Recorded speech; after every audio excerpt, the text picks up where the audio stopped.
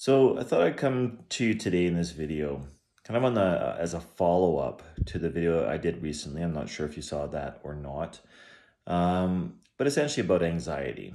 And it can apply, the strategies here that I'm sharing last day and today can be applied to anything related. So stress type responses, stress, anxiety, worry, doubt, fear, psychological fear, that is, panic attacks, things like this. A lot of these emotions are reactive in nature, reactive emotions. And they're reactive in that the way they kind of work is largely unconscious. People will experience, massive stress or anxiety, let's say, and feel like it takes them over. I'll ask people, if you watched my last video, I talked about feeling the emotion in the body. And I'll ask people, well, where do you feel that anxiety? Where do you feel that stress?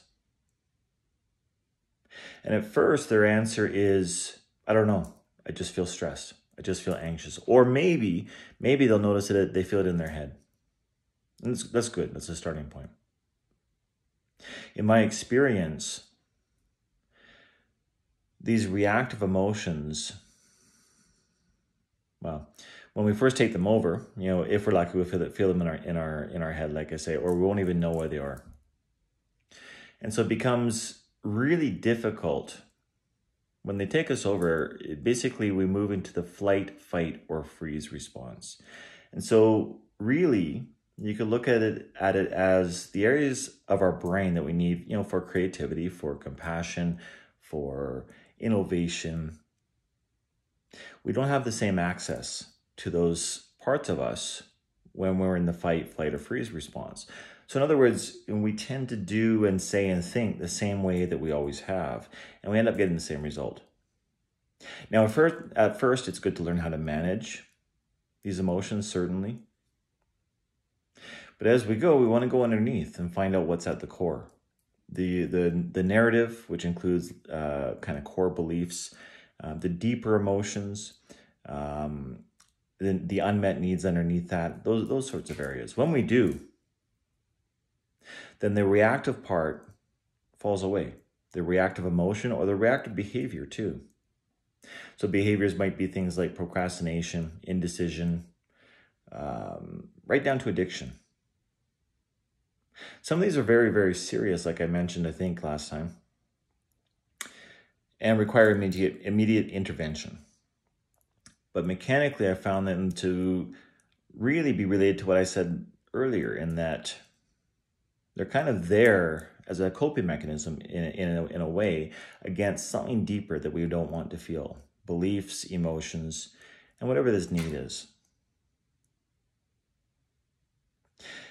And so I find the reason I'm sharing this is I find is for a lot of people, myself included, it can be very, very difficult to learn how to feel what's going on in the body. When we do, it breaks that reactive part. We can feel anxiety, my experience. We can feel, and working with clients, we can feel anxiety, we can feel stress, we can feel even anger, although that tends to be a reactive emotion. It tends to go away, in my experience again. So we can feel all these in our body. We can physically, viscerally feel the physical sensation of it. And I found that there might be, symptoms in the extremities, in the arms, legs, neck. Like, for instance, stress will produce a lot of tension in the neck, for instance, grinding of the teeth, But I find that the emotion itself, the source of it seems to be on our body. But I've had a couple of people say to me recently that they find it so difficult to get into their body. And that's why I wanted to make this video today. To help, I mentioned breathing last time. And I wanted to share a very specific breathing pattern with you that you can try. You can try it and let me know how you do with it.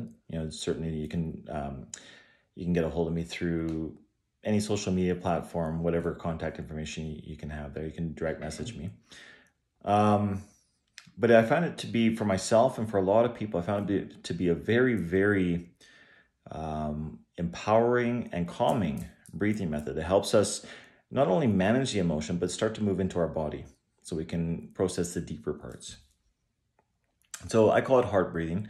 Another term for it is resonant breathing. And you can try it right now as I'm talking. I'll take you through this. I find, for myself personally, I find it very helpful to put one hand or sometimes both over my heart as I do this. And you can close your eyes. Again, I find that very, very helpful for exercises like this. So you close your eyes and you start to breathe deeply and slowly. And as you do that, imagine that the breath is going to your heart and from your heart. So it's actually your heart breathing, not so much your lungs.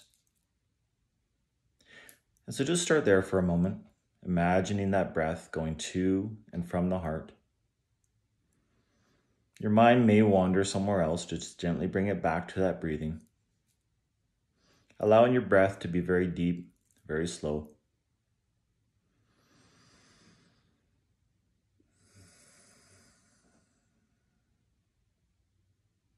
And now what you can do, as you breathe, extend the inhale and the exhale to a count of 6 each.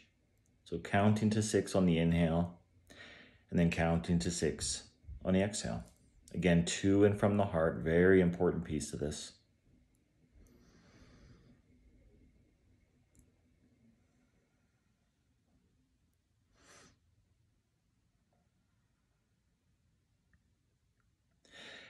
And now as you're doing that, again, counting to 6, breathing to and from the heart, see if you can't eliminate the pause between the inhale and the exhale.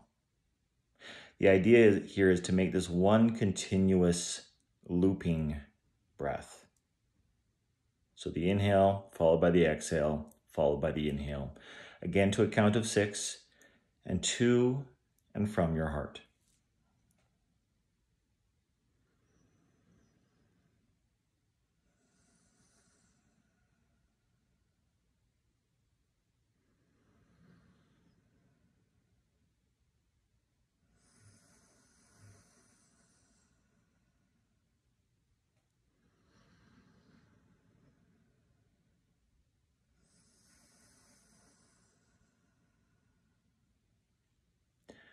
So continue breathing in that manner if you're trying it now. It's good to stay with this for a few minutes. Just seeing the breath going to and from the heart, the count of 6, and that continuation between the inhale and the exhale. When we're in that state of stress, from what I understand, it's like there's a electrical disconnect between the brain and the heart. And that's part of the fight, flight, or freeze response. And by doing this breathing, we reconnect the heart and the brain. This is actually something I think I originally learned. I might have altered it, but originally learned from Tony Robbins when I did some training under him. There's many forms of breathing. I've been privileged to be part of different styles of breath work, different breathing patterns for dealing with this. But when we breathe this way, we reconnect the brain and the heart. And so we become more capable again. We can access that creativity. We can access that compassion. We can access that innovation, whatever we need. And we get to feel better. So you can continue for as long as you like, breathing that way. Camera was crooked. Breathing that way. And I'd recommend 3, 4, 5 minutes at a time. You can do it anytime during the day. I found it really helpful when you start to notice that stress building. Just take a minute and do that. So with that, you guys, I encourage you to practice. And if you'd like some more help with that, with learning how to manage and then ultimately heal the stress and the anxiety, whatever it is, burnout, whatever overwhelm, let me know. I'd be happy to help. So with wishing you a wonderful rest of your Wednesday, I hope to see you soon. Bye.